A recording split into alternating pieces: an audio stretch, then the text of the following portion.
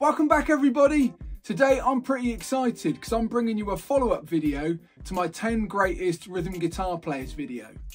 Now the response to that has been pretty overwhelming. There's been loads of great comments and loads of great suggestions, and it turns out that 10 rhythm guitarists just wasn't enough. So we're going to set sail on another top 10.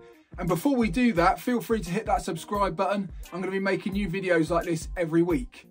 We're going to go straight in with a bit of rhythm guitar royalty, and that of course is Prince.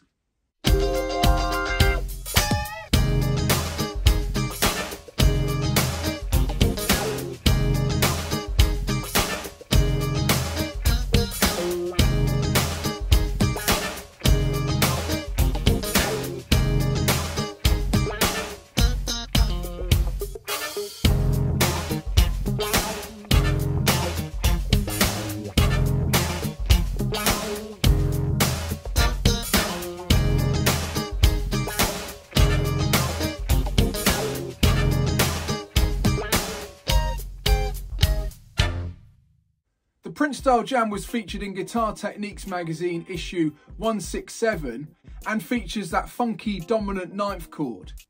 That's augmented with a swell of the wah-wah pedal, and then there's single note lines and also some of that classic dominant 11 16th note strumming. Prince is one of my all-time favourite guitar players. I can't believe I left him out of the first top 10, so hopefully this redresses the balance. So next up is one of the most prolific rock riff writers of all time, Jimmy Page.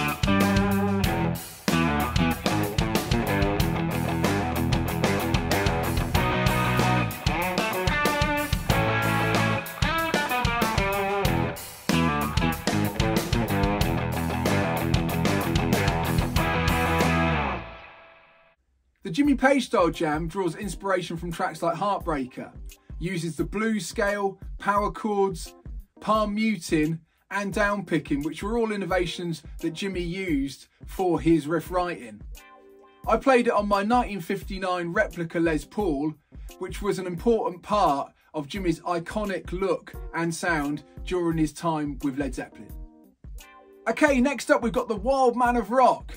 It's The Who's Pete Townshend.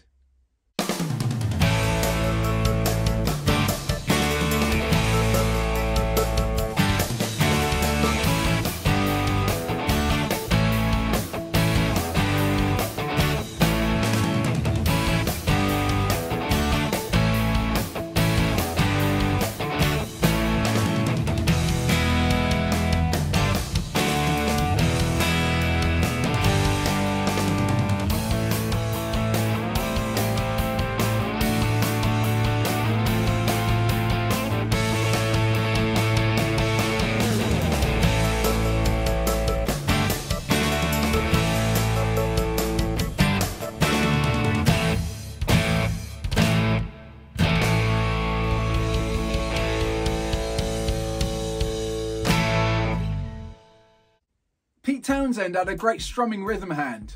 I was a big fan of the windmill strum, the brilliant showman on stage, and got through a fair few guitars due to breakage. The jam track was inspired by tracks like Won't Get Fooled Again and Pinball Wizard, and incorporates an accurate strumming hand with open position power chords and also chords that incorporate the open strings. Next up we've got the colonel of rhythm guitar, Steve Cropper.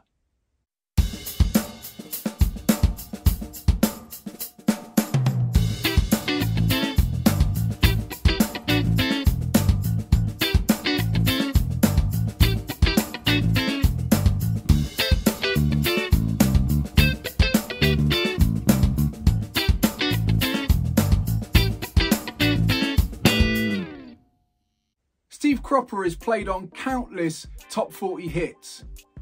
He's heavily associated with the Stax record label and has played with artists such as Otis Redding and Booker T. The jam track showcases a funky R&B approach and is a lot of fun to play. Next up, we've got Nashville session guitar heavyweight Brent Mason.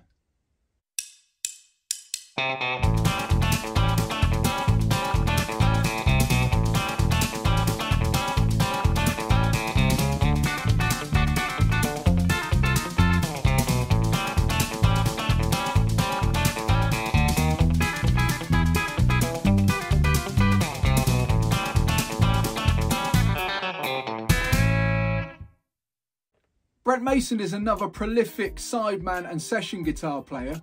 He's played with artists such as Shania Twain. The jam track is based around his solo album, Hot Wired, and this style of flashy rhythm accompaniment is based around tracks like Hot Wired and also Chicken Picking. I use the classic hybrid picking technique, which combines a pick and the fingers, gives great facility and also a really good tone. Next up, we've got heavy riff master Tony Iommi.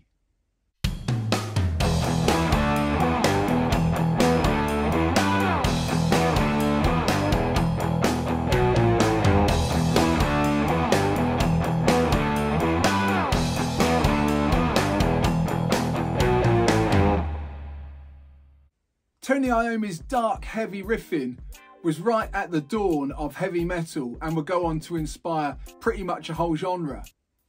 Tony also had a few innovations such as down-tuning the guitar. This was due in part to the fact that he lost his fingertips in a steelworking accident, and that reducing of the string tension helped him to articulate the ideas on the guitar. But it also gave a nice dark tone to the strings and helped Ozzy Osbourne's vocals fit in the right register. The jam track is inspired by classic Black Sabbath songs such as War Pigs and incorporates down picking, palm muting, power chords and that all-important dominant 7 sharp 9 chord. Next up, we've got funky R&B session guitar king David Williams.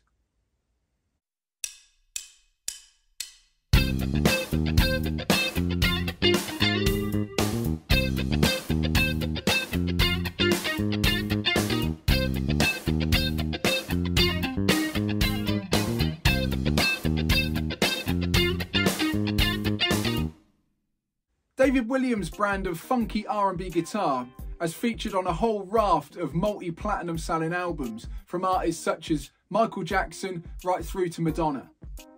The jam track is inspired by Michael Jackson tracks like Billie Jean and incorporates semi-quaver strumming on the octaves and also funky popping lines on the G string. You may find it's worth experimenting with the gauge of pick with this type of funky pop strumming. I like to reduce the gauge of the pick down a little bit, and that acts like a compressor for my rhythm hand and just evens out all those bits of 16th note strumming and all those popping lines. Next up, we've got one of the most requested guitar players from the last video's comment section. It is, of course, John Lennon from the Beatles.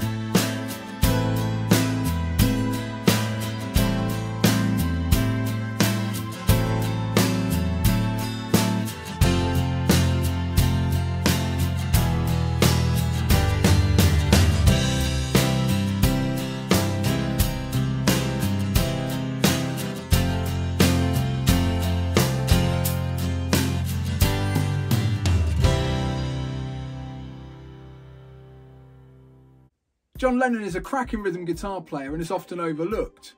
His work sold a record or two, and the Beatles are one of my favourite bands. The jam track is inspired by John Lennon in acoustic guitar rhythm guitar mode, and takes inspiration from songs like Imagine. Okay, next up we've got another member of rhythm guitar royalty. It is of course Brian May.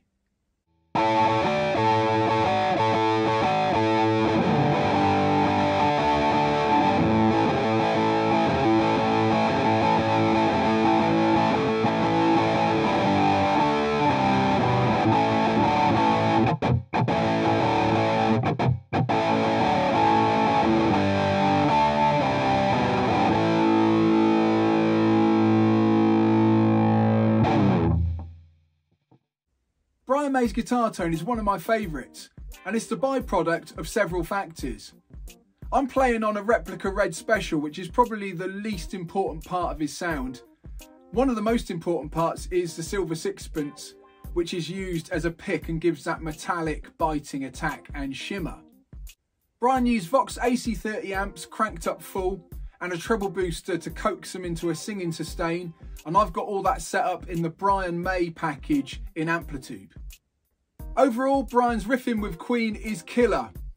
Combines a great tone with a great feel, and that is why Brian is firmly in my top 10. Next up we've got Toto's guitarist and first call session guy, Steve Lukather.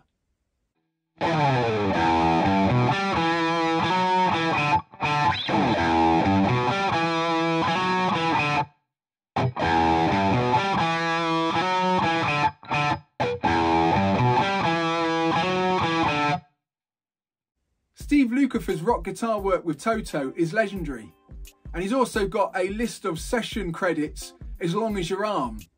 Loads of collaborations with top 40 artists, including Michael Jackson, and his simple yet effective rhythm guitar work on songs like Human Nature are amongst some of my favourite guitar parts of all time. Okay, that's it for this video. Many thanks to all of you who commented on the previous video. Sadly, there wasn't enough space for all of the suggestions. There are a few notable mentions that came up over and over again though. First one is the late great Rick Parfitt. That classic status quo rhythm guitar part may seem simple, but it's deceptively hard to do as well as the Quo Boys do it. I was lucky to do a tour with Status Quo supporting them, and I got to see up close and personal how that riff functions. It was great to see them do it consistently night after night. Next up is one of the most influential rhythm guitar players of all time, Chuck Berry. Chuck's work was so influential it even featured in hit movies like Back to the Future, where they made a bit of a joke about how influential his guitar playing would be on future generations. And also one that's just occurred to me would be Rage Against the Machine's Tom Morello. Please do leave any suggestions in the comments below. You can also make suggestions for future videos. Also, feel free to hit that subscribe button. I think we're on about 250 subscribers now, and it'd be great to expand our community. As ever, mine has been John Bishop, and I'll see you next time.